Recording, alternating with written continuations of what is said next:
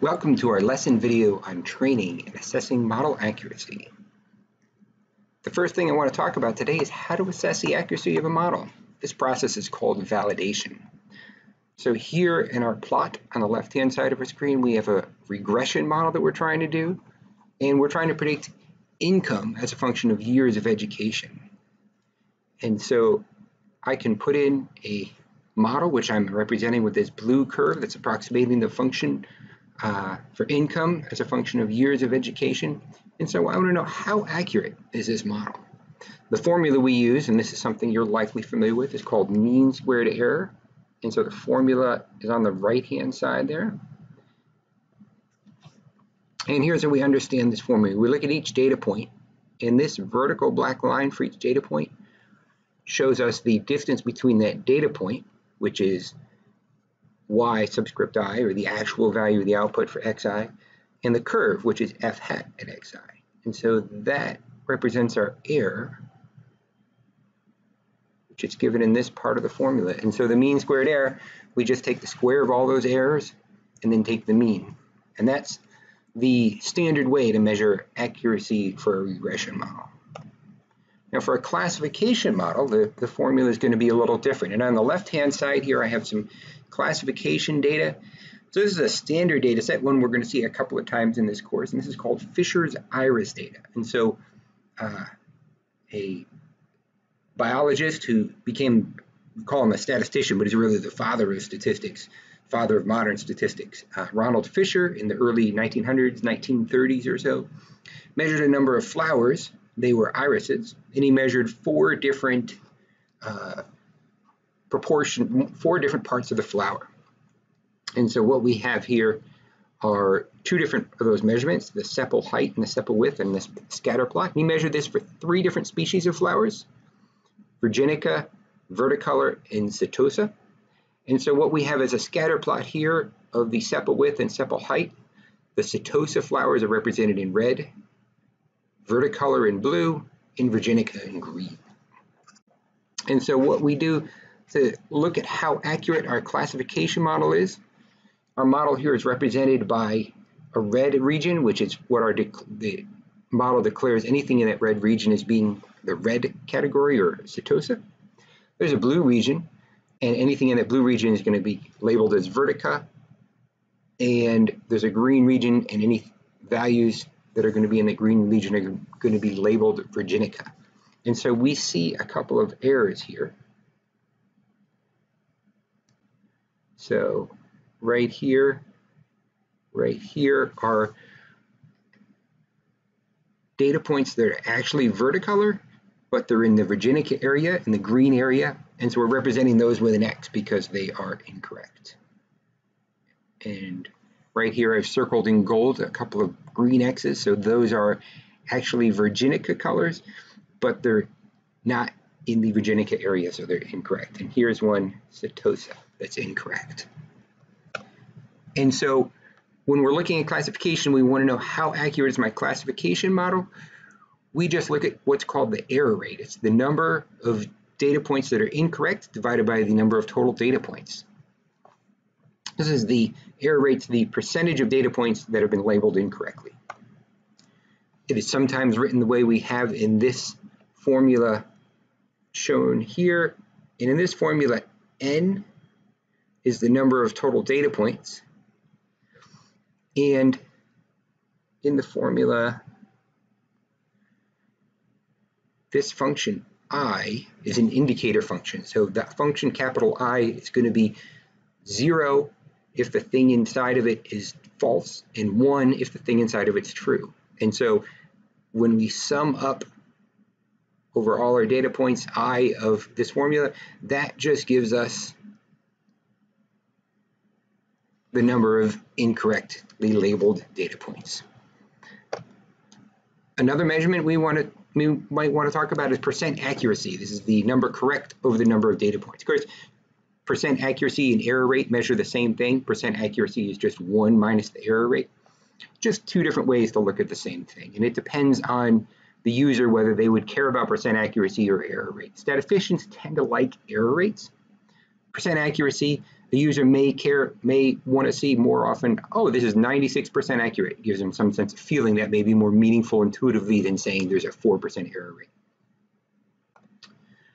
Now, when we're doing validation, we're testing our algorithm. We actually don't want to test it on the same data that's been used to build that algorithm or to train that algorithm. And so what we do is we create what's called testing and training data, or testing and train data.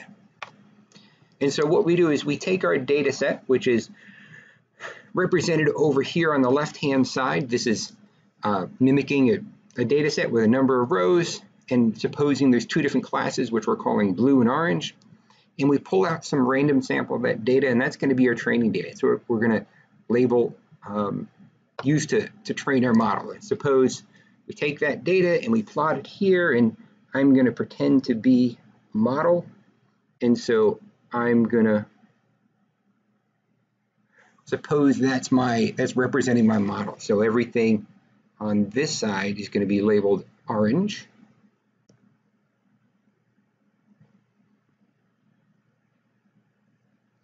And everything on the other side of that curve that I drew is going to get labeled blue. So my green curve here is my separation curve. Everything on one side is going to be labeled orange, and everything on the other side is going to be labeled blue. Of course, since I can draw that curve to separate the two classes any way I want, I can draw it to get perfect accuracy on my training data. But now I pull out my test data, which was all my data points other than my training data, and I find, uh-oh, I've got a data point here that was outside of my my boundary for its class. And so what's happened here is this loop that I drew, it trained around what appears to be a nuance that was in my training data that's not present in my test data, so I'm getting an error on my test data. And so the point in this demonstration or this visualization is that you don't want to test your data on your training data. You want to test it on the testing data. So testing and training data principles, we always evaluate performance on the test data. Sometimes we have an additional what's called holdout data set, and we evaluate our different algorithms and we optimize and set the parameters, something we'll talk about, on our training and testing data, and then we have a separate data set that we don't look at until later, and that's what we do our final testing on. And just typically, when we split our data set into training data and testing data, we usually use roughly 75% of the data for training and 25% for testing. That's not a hard and fast rule. Sometimes you'll see 2/3, 1/3, 80/20. Depending on the data set and what people are doing, they may do a 50-50 split. Depends also on how much data they have. But typical rule of thumb is 75-25%. Now let's talk about something called the bias-variance tradeoff. We've talked about this a little bit before, and so we're going to talk a little bit in more detail. So here we have figure 2.9 in our textbook, and on the left-hand side we have a regression problem.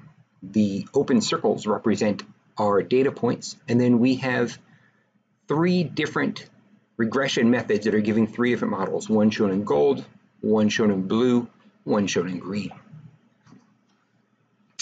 And the goal here is predict the output values y as a function of the input values x. That's the left-hand side. On the right-hand side, we have a plot of what's called the flexibility of the model on the x-axis. Flexibility here refers to how much the model is allowed to wiggle, how far it can get away from linear function. And so we're going to talk later in later chapters about how those types of more flexible models are built for regression. But for now, just understand that this x-axis is a measure of flexibility. And on the y-axis on this plot on the right-hand side, we have the mean squared error. So mean squared error, better is of course lower values. So we want closer to 0 error. Okay, now on the left-hand plot, we have 3 different methods for regression. So let's go through and see how each of these methods are doing. So the first method is this gold method, and this is a straight linear regression. and the mean squared error for the gold method are represented here on the right-hand plot. And on the right-hand plot, we have two values giving us errors. So what's shown in gray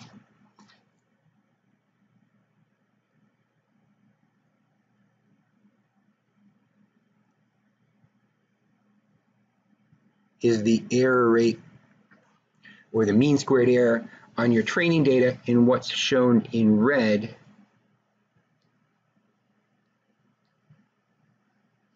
is the mean squared error for your test data. And so you'll notice for our gold regression, our linear regression, we see that both the training error and test error are high. The gold regression wasn't even able to get a good error rate on our training data. Then the next model we might want to look at is shown in blue. And here. And we can see the test error right here for that model is low, and it's almost equal to the training data error. They're not far apart. And so that's a good indication. Out of our three models that we're looking at, the gold and the blue and the green, this blue is the one with the lowest test error. So out of these three, we should say that this is the best model. This is the one that's giving us the best performance. The third model here is shown in green. And here's the test error rate and training data error rate for the green model. And what we have is the green model has a high test error. It's so flexible, it does very well on our training data, but the test error is too high. And so this green model has what we call, we've talked about this in the previous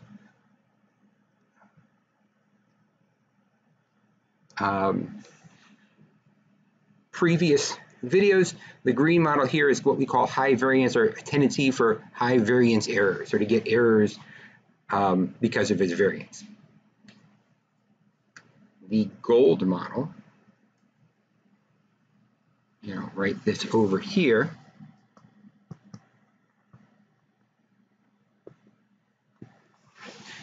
has high bias, meaning there's a bias that's built into this model that doesn't match the data. And we say the model has high bias, mean it has a tendency to get bias errors.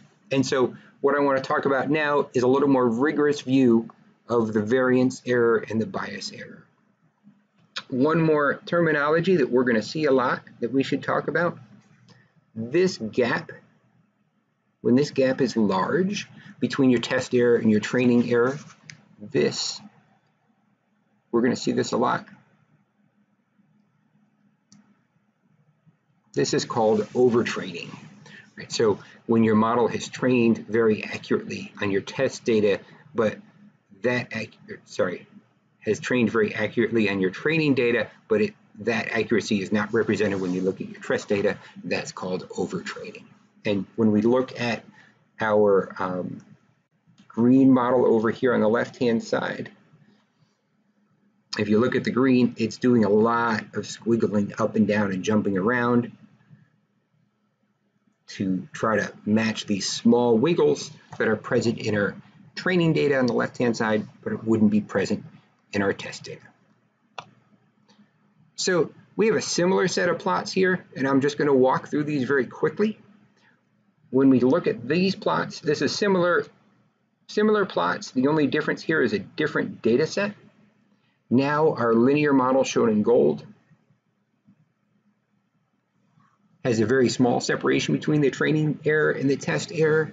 Maybe the light blue has a little lower test error right here. So the gold or the blue would be okay in this case. The green would not be okay. Again, we're seeing out here evidence of overtraining, and if we look at the green here, the way it wiggles around and adjusts to every fluctuation in our data, that's evidence of overtraining.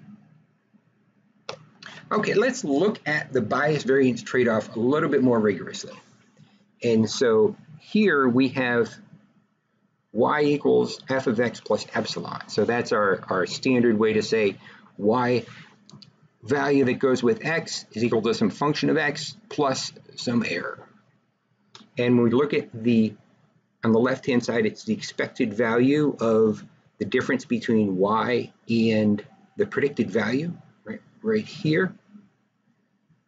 This is an expected value for error squared. And on the right-hand side, let's take these terms one at a time. This, switch colors. This piece right here, it's the prediction for our model minus the expected value for the prediction, and then squared, the expected value of that difference squared. And so that is a formula for variance. Now, this big formula that we're working with here, you can start with the left-hand side and walk through a fair amount of algebra and then get to the right-hand side. We're kind of skipping this step and taking this formula as a given, which follows what our book does. We don't need to get into, take the time to go through the full derivation of this. We're just going to use this conceptually over and over through the course, so it's nice to see where this idea of variance and bias comes from. This piece inside the brackets here, it's the expected value of the output of our function minus the actual value for y. And so this is what's called a bias. So what we get is the left-hand side is the error that we see from our model, and we can decompose that into the variance shown in the red here, the variance error, and then the gold is what we have as bias error, and that's squared. And then this last piece here, this variance in epsilon, remember epsilon is this difference between the actual function f and the output of y, and this is what's called irreducible error.